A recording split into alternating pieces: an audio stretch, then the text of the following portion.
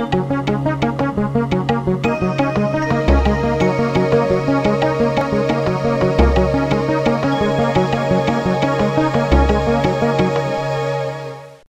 today I want to talk about a word that is used and we're all familiar with, and the word is church. And I had Jeanette read from what the Apostle Paul wrote to the church at Corinth, how that we're a body made up of many different people, different parts, and all those parts, as you read the whole context of 1 Corinthians 13, are needed. And they're part of a body, and part of, as Jesus describes it, the body of Christ. We know it as the church. So there is a reason that I am giving this, because I'd like for us to understand more about what the church is, one. Number two, and a major reason for it, is more and more Christians are not attending church. And there are reasons for that, and we'd like to talk about that. So not only are people not attending church, but also Christians are not attending church, and they're not seeing the value of it. So when we look at the Greek word for church that is used here, and our scripture is going to be in Matthew 16, verse 18. We'll come to that in a moment. But the word is ecclesia, which means an assembly.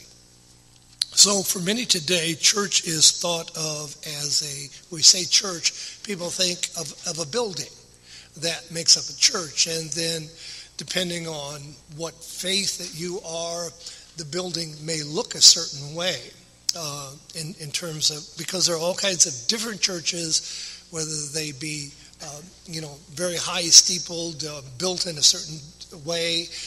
We ourselves, when we built an auditorium in Pasadena back there, which was represent the church, it had more of a temple look to it. But it was the church. We called it the auditorium, but that's what it was. And people gather at that building, and we have church. We talk about it as having church. But people also avoid church for a myriad of reasons. I'll mention just a couple of things. Sometimes people will say, well, I would never darken the doors of a church. And they may follow that by the fact is that they may not feel welcome, they may not feel ready, or sometimes they just feel like church is hypocritical. So they don't darken the door of the church.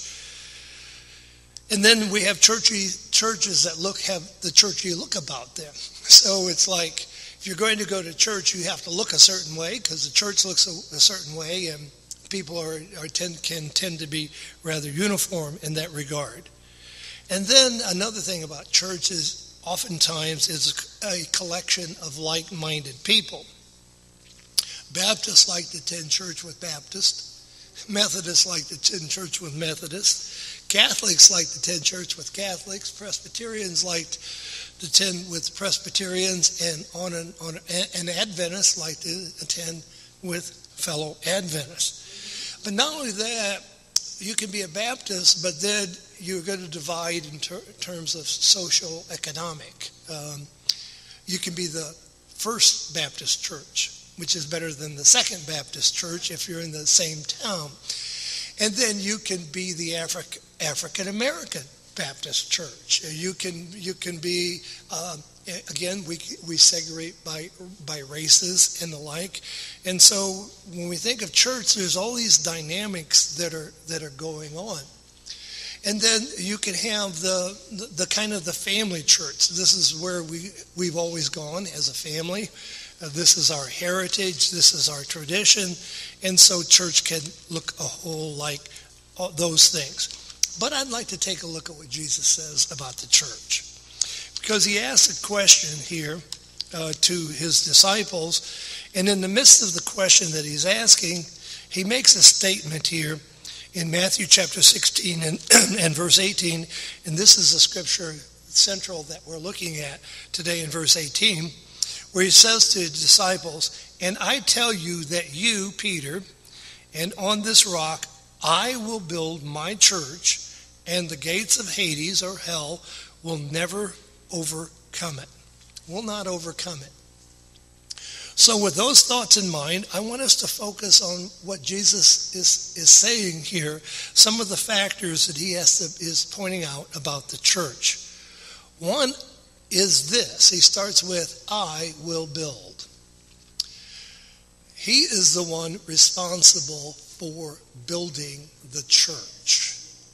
Now, the fact that he uses the word will means it's kind of future. And it's also present. It's like in the process, but I will build a church. And so I will build this assembly. But that's what he is building, is a church. So I think it's important to recognize that he is saying, I will do this. It is a church that I am building. It is a body of believers that I am building. And so there's personal involvement in the building. Now I say that to say at the same time, it's easy for people in church building to build their own church, both in terms of building and in terms of, quote, the church, the assembling, people who are allowed in, not allowed, and the like. But Jesus has a personal involvement in building. And I think one of the things that we can come to appreciate that is that he will get, because he is who he is, he will get that job done. Yes. Now, because we can worry about that, we can worry about the fact that there is a decline in church attendance and the like, and think, what is God doing? And yet we see that Jesus gives us some encouraging words. Second, it says, I will build my church. Okay? The church is personal to him, and it is his church. If you have, let's say, begun a work, a church building program, where, let's say you just started in your home, your church grew, and now it's a mega church, it is quite easy to slip into the name of the individual who has built the church. And it becomes kind of personal. This is my church. I started it. I am the senior pastor. I am the one in charge. And we tend to take credit for that. That's easy enough to do. And the third point is that death or the grave will not override it. It will last. That is an important point for us to recognize, because if we're talking about something that God wants to go on, that it will last, even death will not keep it, then it again points to the importance of what we're seeing here. So these are at least 3 points that when we focus on this, that realize that Jesus is talking about. Now, in context of this proclamation made by Jesus, we want to go back and begin to see how this all came about, what Jesus was talking about when he made this statement. This is beginning here in verse 13 through 19, we see that when Jesus came to the region of Caesarea Philippi, he asked his disciples, "Who do people say the Son of Man is?" Now, he could have phrased this a little different. He could have said, "Who do people say that I am?" But rather he says, "Who do people say the Son of Man is?" And their answer was rather a great multitude of answers. They replied, some say John the Baptist. Others say Elijah, still others Jeremiah, or one of the prophets. So this is the myriad of answers as to who the Son of Man is by the people when Jesus is asking them to tell him what people were saying about that. But then he focuses their attention on themselves and their ideas and their thought. But what about you? So I'm asking the question, who do you say the Son of Man is? What about you? He asks. Who do you say that I am? So we can think about who are we saying? And of course, Simon Peter answered, "You are the Christ." This is the Messiah. which opens up all kinds of doors for our understanding and appreciation, and the Son of the living God. Now, this is important, this last part, the Son of the living God, because church is about God. And if God is not God and God is not a living God, then we're coming to something that has no purpose, has no reason, has no immediacy about it, has nothing in the moment or certainly nothing in the future. But he says, you are the Messiah, you are the Son of the living God. And upon this then, Jesus says to him, blessed are you, Simon, son of Jonah. This is a good thing that you know this. For this was not revealed to you by man, but by my Father in heaven. So this revelation is important, that God is involved in it, in revealing who he is and what he is doing. And I tell you that you are Peter, and on this rock I will build my church, and the gates of hell will not overcome it. I will give you the keys of the kingdom of heaven. Whatever you bind on earth will be bound in heaven, and whatever you loose on earth will be loosed in heaven. So let's take a look at some of the things when it comes to church, what is said and the like here, in the context of things that we might learn from this. The question is, who is the builder? The builder is the very Son of God who is building his church. While on the one hand, verses 13 and 14, they're saying, well, who do you say that I am? The builder of the church is not John the Baptist. It is not Elijah. It is not Jeremiah. Or it is not a prophet. There are people who have built their churches or their groups on a particular prophet. I know a guy who wrote a book, and it's all about one prophet, and it's the basis of that one prophet that his whole church is based on. And it's none of those mentioned other than other prophets there. But that whole group is based upon that one prophet. In that, though, the one who is missed in that is Jesus. And so on that one prophet, on that amount of information, this person is saying, I have the truth of the matter, and I'm the one you need to be listening to. Doesn't sound like the Father in heaven addressing Jesus in the Transfiguration when he said, this is my beloved Son, in whom I'm well pleased, listen to him. So again, the direct question in verse 15 is, who do disciples think, and then who he is. Now, this is important from this perspective. That is, the basis for the church and the true foundation is Christ, Jesus, okay? He is the one who knows the truth about everything. There is nothing that Jesus doesn't know about the truth and the true foundation. So when we think about church, Jesus is the head of the church. Jesus knows about the church. Jesus knows about who are his and who are not. So there's some interesting things in the Bible about church and about understanding. On the one hand, on the very ultra-conservative side of this, you would have individuals where Jesus said, why call you me Lord, Lord, and do not the things that I say? You teach rather the traditions and the commandments of men. They had their ideas, and they stuck to those things. While at the same time that we realize that when Jesus gave the sermon, what we call the Sermon on the Mount, he says, you've heard in times past, but I'm telling you. Does he have any authority to do that? And that's absolutely, he has authority. That authority was given to him by the Father. Now, the interesting thing about that, what we hear Jesus saying, is that the words I speak are not mine, but they are of the Father. So when we're thinking about church and assembly and all of that, what we speak in church should come from our Heavenly Father through Jesus to us, and that we're drawn to him. We make up an assembly. We come to church, and there are reasons for that. So the basis of all of church and the true foundation is Jesus Christ. Now, the revelation of Jesus also is important to the church.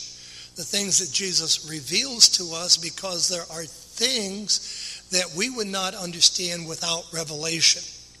And there's things that he, again, in this case here, where he told Peter, "This, you understand this only because my Father in heaven revealed this to you."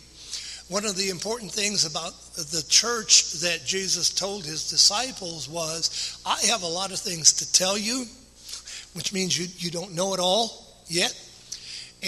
But the Spirit will guide you into all truth. Not just guide you, but will guide you into all truth. And the Holy Spirit is vital in terms of who makes up the church. When we read, and this is not in your notes, but we read in Romans chapter 8, as many as led by the Spirit, they are the sons of God. So verses 18 and 19 speaks to the power that is invested in the church based on Jesus. He says, "I give you these keys, the keys of the kingdom. What you loose on earth will be loose. What you bind on earth will be bound." Now, on the one hand, on the conservative side, you have the individuals who say, "I'm in charge. I'm God's apostle on earth. I'm the chief. I'm Peter. I built this church. I started this from the ground up. It's my church, and I'll make decisions around here." You can have, or this is the way that we have always done it, and we will continue to do that, which I kind of term spiritually Amish. There's a point in time in history where you think this is the apex of everything, and we don't go any further, and there's nothing else to learn. We've learned everything there is to learn, which I would say is not a wise thing to believe. And that the church, that God uses the church, that is the assembly of people, to help us to learn things and to progress for our own progression.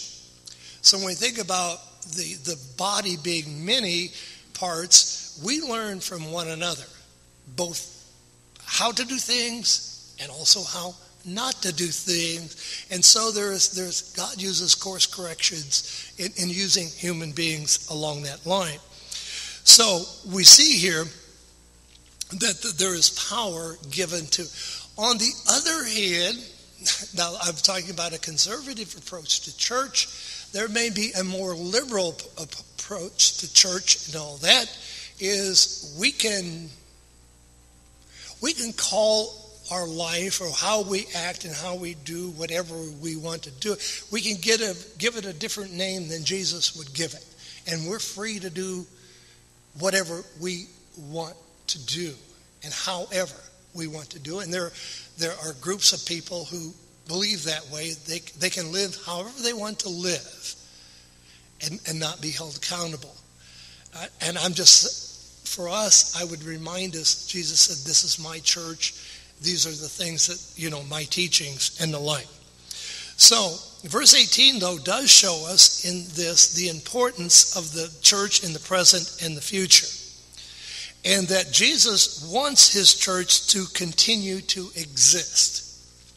Now that's interesting for us from this perspective, is that church is important to Jesus on a day-to-day, generation-to-generation basis. So it's important in that regard. Now, unfortunately, Christians are among the group who are avoiding going to church. And some of the reasons for it, some of the reasons are, quote, valid, good reasons, but let's take a look. They quit going to church because the church has problems. And I am first to admit that church has problems. And that's all because of you and me, that the church has problems. Now, just because we have problems, is that the ultimate reason not to go to church? Not to assemble yourself, for the reasons that God would have us to assemble. And that will be the last part of the sermon, that God has reasons for us to assemble. They also do not go to church because churches have personal agendas. Recently, someone was telling me that they were not going to church. They'd stopped going for several weeks because the church was on a church building fund program. So every week that they went, it was about donating to the church fund to build the church because they needed a bigger church. We need to grow our church. We need to have a church building.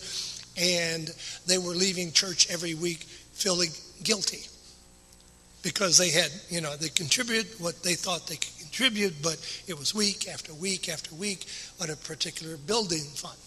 Now, I know that churches are also notorious in agendas in fundraising, that you can have the basket pass through 4 or 5 times and the like. So what you do is you put some in the first thing, and then you take it out in the second, and you put it in the third, and take it out in the fourth. No, I'm just kidding.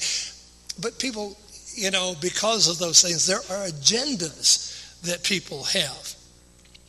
And one of those agendas is to build their church in their image. That is, they want to teach their doctrine, how they understand things. And this is where church, again, my church and Jesus' church could be different. And then, so they have agendas. Or the churches are built on the pastors, as I say, or they're built on boards. The church board, they're also built on, their churches built on deacons. Because the deacons have power and, and then there's authority and rank and position. And this is not new with the church, because on the most self-sacrificing evening when Jesus was about to be crucified, what were the disciples, who are the apostles, saying to one another? Who is going to be the greatest in the kingdom of, in the government of God, the kingdom of God? What kind of power, what kind of office am I going to have? While we are on the church, as we understand it, is a ministry of all believers, which is true. We are that, but it isn't about we're seeking, offices. And in fact, there's very little mention about office other than Jesus appointed people, did the apostles, but that becomes an issue. And then there are churches built on politics, that they have a certain political leaning or a certain political view, and so when you go to church, you're hearing politics preached. And they're built on those things. Then there are churches built on single doctrines. It can be a single doctrine. Well, just take the Baptists are called the Baptists because it's about baptism. It's about how to baptize and how that must be done. There are others built upon the organization of the church, the Presbyterians and the like. There are also, when we think about single doctrines, there could be Sabbath, that as a single doctrine, or it could be Sabbath and holy days as a single doctrine. It could be, ethnic groups, all of these things. You could have a church and a group that are all white supremacists, thinking that this is what God wants, hate your fellow man, and you're better than everybody else. So we do all these things, but is that the church that Jesus is building? Because Jesus doesn't make his church building easy on us. Because we have to just think of a couple examples where Jesus made church building difficult. One is the thief on the cross. I'm assuming that the thief never attended church in his life. Number two, the people, oh, you're the thief. Imagine going to church every week and you're the thief. Now, that isn't easy. Imagine going to church and your pastor is Saul. That's all you can think of, Saul. Oh, now his name is Paul. Yeah, right. You persecuted us, you killed part of my family, and now you're preaching to me, and hey, I've got a problem with this. Or imagine that, it's anyone that, well, let's say in this case that Lazarus is your pastor, and you got a Holy Land Harvard degree, and you're thinking, well, Lazarus, I got this degree, and you're the pastor. Who are you, Lazarus, to teach me anything? Which is what Jesus encountered, because he didn't have that degree. But Jesus calls people, and we don't always agree with whom he has called, and he puts us into contact with. We have difficulty with that.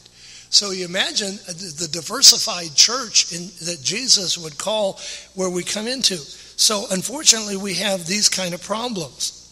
So now the question is, this is about church. How important does Jesus see the church? What does Jesus think of the church? Now, in this particular lesson, I want to go to Ephesians chapter 5. The Apostle Paul is, in one sense, he's writing about marriage, the relationship between husband and wife. But he's also writing something else. He's writing about the relationship to Jesus, to the church. And there are some incredible lessons here. So, and I would assume that in our world today, this is going to bring some hostilities. And it might say, well, who are you to say this and make this a part of it? So it's about husbands and wives, but we begin here in verse 22. Wives, submit to your husbands as to the Lord. Oh my. Now that is a bit difficult. Now, who taught this? This is a doctrine of Jesus. Think, oh, yeah, I don't. As to the Lord, that's pretty tough. Then he says, for the husband is the head of the wife, as Christ is the head of the church. Now here's the point here. When it comes to church, who's in charge? Who is the head? Jesus is the head of the church. Now, not everybody agrees with that. I mean, if you're a Christian, you believe that Christ is the head of the church. You're called Christian, but there are a lot of churches out there that Christ is not the head of the church. But here's what he's telling us here. Remember, he talks about there is one faith, one hope, one baptism, one God. So Christ is the head of the church. Now he says his body. The church is his body, of which he is Savior. That's another thing about church. Sometimes church can begin to feel like or think that we are the Savior of mankind. I've never given a sermon that is going to save an individual. I am not the Savior of mankind. But church can make you feel real guilty about you're not doing enough. And you need to do this to save mankind. It is Christ who's the head of the church. It is the Father who draws us to the Son, and the Son reveals the Father, the Holy Spirit working in us. So he is a Savior. Now, as the church submits to Christ, so what did he just say here? What is the church to do? It is to submit to Christ. We live in a world today, even among Christianity, that do not agree with Jesus on issues. And that's problematic. Now, can Jesus work with that? Yes, he can. I'm just saying how often that we ourselves struggle with submitting to Jesus. I mean, that's why the Father said, listen to him. He knows who's talking. The church and churches sometimes will submit to Elijah, Moses, other prophets above Jesus. No, he's the head. We submit to Christ. So also wives should submit to their husbands in everything. Now, how do we submit to Jesus, to the church? How does the church submit to Jesus? In everything. Not just some things, but in everything. Now, it gets scary in a world where you can't trust. If somebody has power over you and you can't trust, it gets real scary. But we're talking about Jesus, and we're talking about his church and how his church should operate. Then he says, husband, love your wives just as Christ loved the church. So how does Jesus feel about the church? He loves the church. Now the church has problems. Just like the husband has problems, and the wives have problems, and the kids have problems, but he loved the church. And what did this head of the church do? He gave himself up for it to make her holy, cleansing her by the washing with water through the word. Now, this again now speaks to, I will build my church. My church has my doctrine, the apostles' doctrine, the things that I taught the apostles, led by the Holy Spirit and all of that. But the church is considered holy and sanctified and by the washing of the word. Now, what is the word? The word is the word of God, and Jesus also is the word. To present her to himself as a radiant church. So the church is to be a radiant church without stain, wrinkle, or any other blemish, but holy and blameless. In the same way, husbands, you ought to love your wives as their own bodies. Where the church cares. I speak often, I remind us, when you come to church, you should feel like coming to a place where you are loved, where you are at home, where you will learn, where you will practice, where you will share. It's a great place to come. And where you'll encounter people that will rub you the wrong way. And you're thinking, well, where do they get off on all these things? So he who loves his wife loves himself. After all, no one ever hated his own body. And, when it comes to the church, the body of Christ, we ought not be hating those whom Jesus has brought into the body. But he feeds and cares for it just as Christ does the church. This is what Jesus is doing with the church. He feeds and cares for it. He did not tell Peter to do something that he himself doesn't do to the church. And what he told Peter is, if you love me, feed my sheep. So the church's responsibility is to feed and to care for the church, just as Christ has. For we are members of his body. For this reason, a man will leave his father and mother and be united with his wife, and the two will become one flesh. This is a profound mystery. But I'm talking about Christ and the church. So if Christ has this relationship with the church, how can we join with Jesus in having that relationship with the church? Because I see Jesus sitting down with the thief on the cross and certainly his befriending him, and he's feeling welcome and reconciled, and he's having dinner with him, and he has a relationship with him. And so the church has that kind of responsibility as we see this. Now, when I say that the church is the body of Christ, I want to read also from the book of Ephesians chapter 22 and chapter 1 verses 22 and 23, again where he says, in speaking of the body, and in him you two are being built together to become a dwelling in which God lives by his Spirit. We are being built together, brought together, which is, there's so many scriptures that Jesus gives to us and his disciples when he said, Father, I pray that they may be one as we are one, that they may love one another with the love that I have loved them. This is what the church is supposed to be doing. This is how the church is supposed to be acting. I say supposed to be because we don't always do that. And so who is the head of the church? I want to read this from the book of Colossians chapter 1 and verse 18, where Paul again writes to us in this regard. In verse 18, and he is the head of the body, the church. He is the beginning and the firstborn among the dead, so that in everything he might have supremacy. In the church, Jesus has supremacy in everything in our life. We are the part of the body, but he rules our life. And we're put in the body.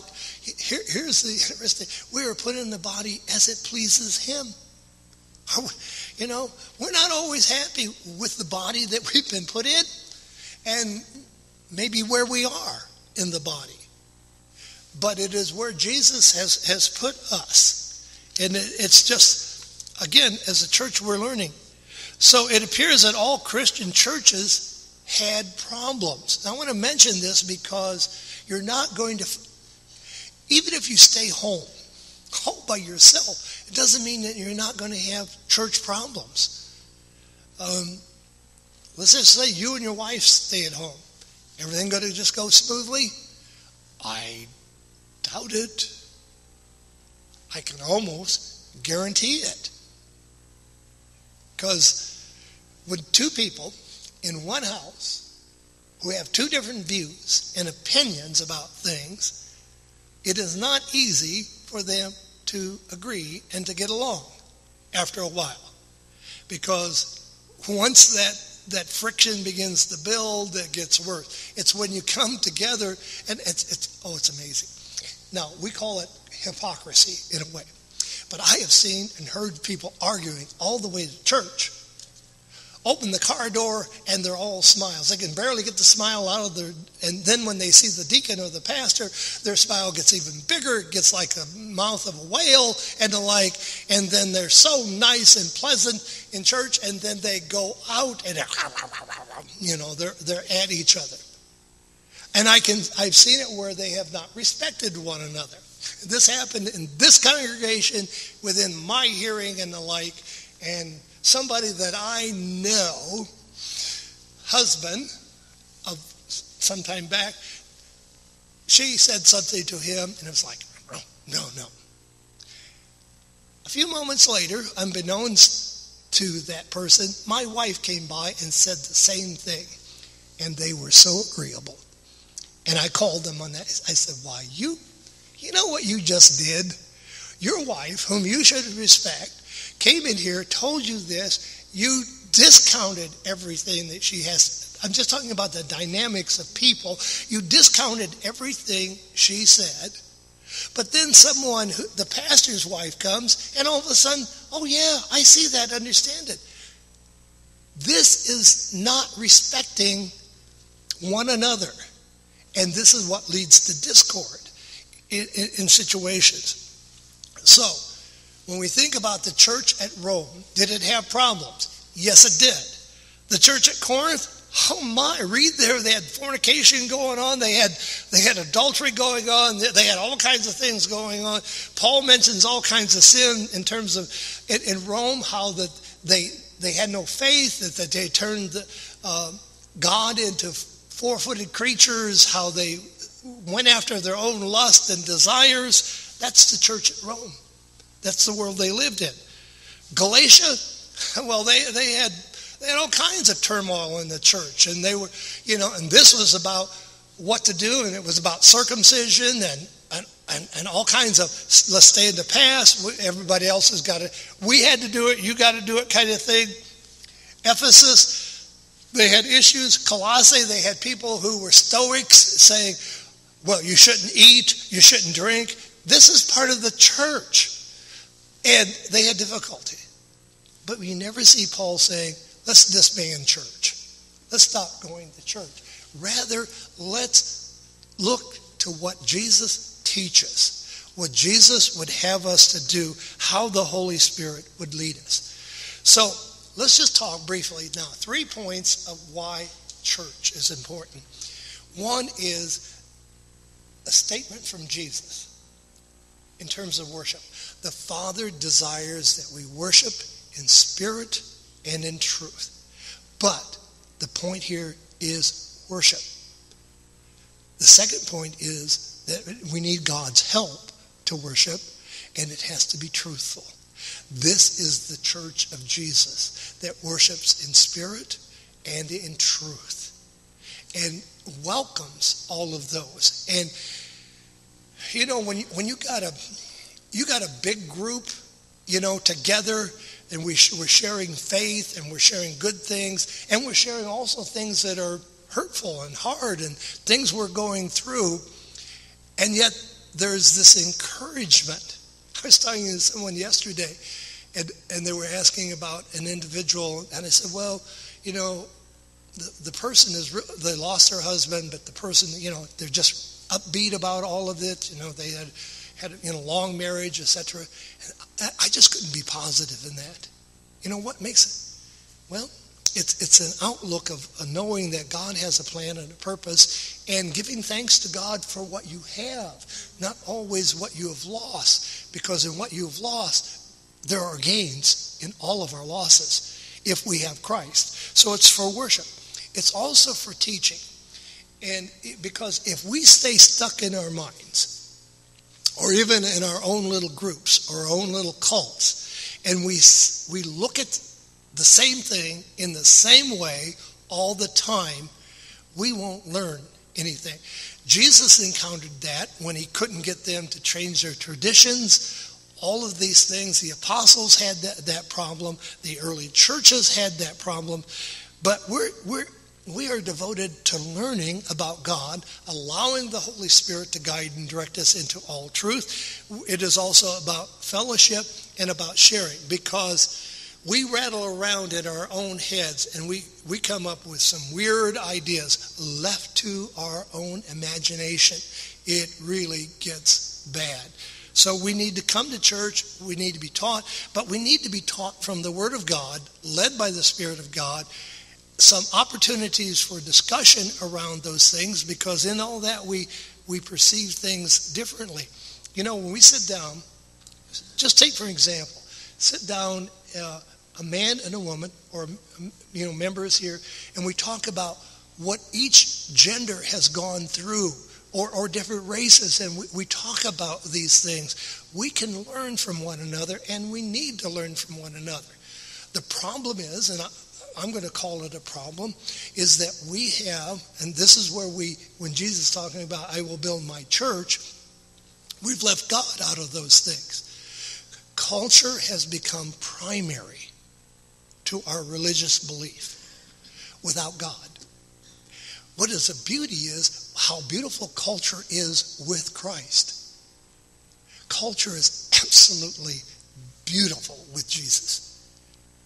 Because I don't see Jesus, you know, cussing and calling things and all the things like cultures have been known to do or live a certain way.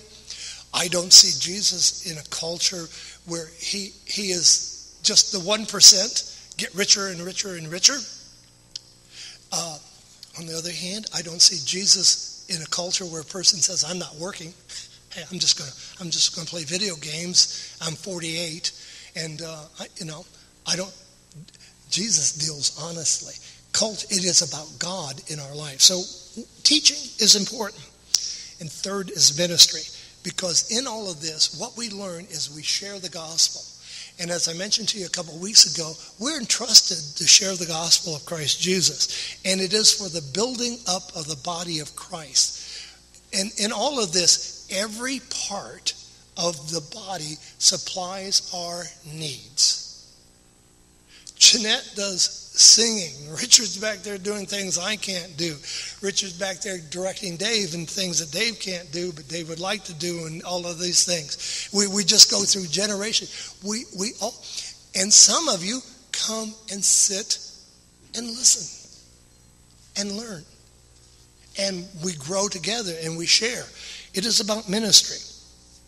So I would say to us, let us join Jesus as he builds his church. according to his way, according to his model and what he wants out of all of us. If we join Jesus in building the church, it's like coming to church is always a point of worship. It is always a point, I've learned something, and I'll go to Mrs. McCrimmon. Mrs. McCrimmon would say to me, and you know what, how encouraging this would be? I come to church because I might just learn one little thing. And think, thank you for coming. And I say to people sometimes, thank you for coming, because just one person can make a difference. And they came. Jesus loves the church. That's all there is to it. He absolutely loves the church. I'm just sorry that as churches go, all of us, we haven't represented Jesus well. And that's the complaint. But that's no reason not to go to church. Because if you know the grace of God, even if you know the truth better, then you can share that, and you might change somebody's life in a way that you never dreamed possible. In fact, most of the time, we change people's lives and never know it. And that's good. That's how God works oftentimes. So let's conclude in prayer and give God thanks as we hopefully have enjoyed church today. Father, thank you so very much for this opportunity to come before you, to be a part of the assembly that you've called us to. And hopefully, Father, we can provoke one another unto love and to good works, to your glory and praise and honor. Thank you for the great heavenly calling that you've given us all, and we thank you and give in Jesus' name. Amen. The world today is a challenging environment for Christian believers and followers of Jesus Christ. Looking for answers? Grace Communion International local churches in Fairfield, Santa Rosa, and Modesto offers a comforting environment for Christians in search of spiritual growth and development. Contact our local ministry. Attend our local GCI churches at the times listed on your screen.